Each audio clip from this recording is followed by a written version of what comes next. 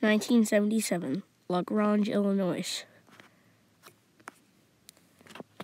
An unknown type of train was departing the station. The train consisted of SDP-40F, 584, 600, and 504.